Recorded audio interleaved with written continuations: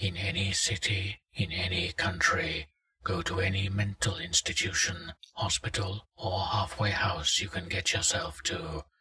Walk up to the front desk and ask to visit someone who calls himself the holder of Decay. The attendant will look at you with a distressed expression and begin to pick at his skin.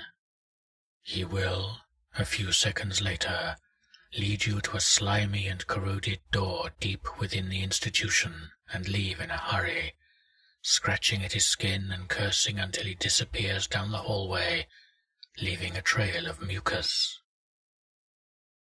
Enter the door to be assailed by the sickening smell of rot. Take one step in and have a look around. A room of crumbling brick, sticky walls dripping with a foul, unidentifiable substance, and filled wall to wall with rotted bodies and other organic matter, decaying and writhing with insects and parasites.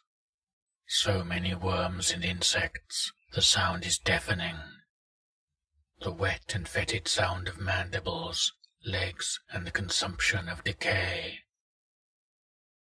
Walk a little further towards the center of the room until you see the nude and green mottled corpse of a woman hanging, illuminated by light coming from an unseen source.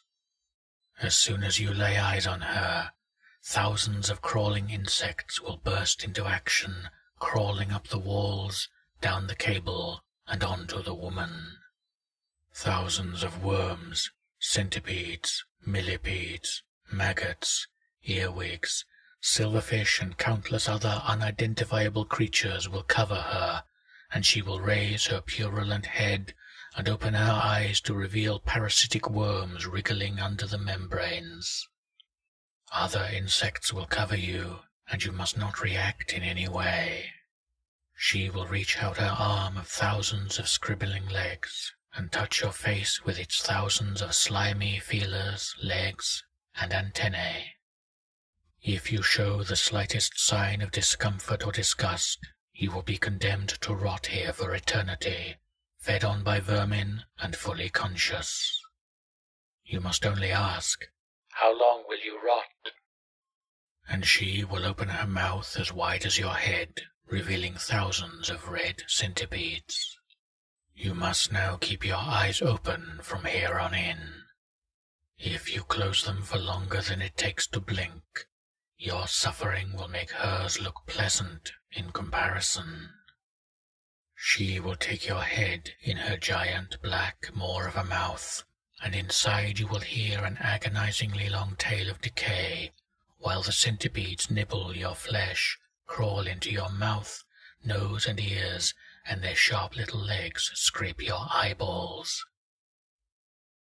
When she is finished, she will release you from her maw, and you will be permitted to search under all the insects and decay for the object. The insects will begin reproducing at an incredible rate, and their sheer volume, which was once down at your ankles, will now rise to your knees, your hips, and beyond. They will begin to eat you and burrow under your skin and threaten to consume you completely. You must use your sense of touch to find the object quickly. Take care not to slip on the decay underneath you. If you fall down, you don't have a hope in hell of ever escaping this place.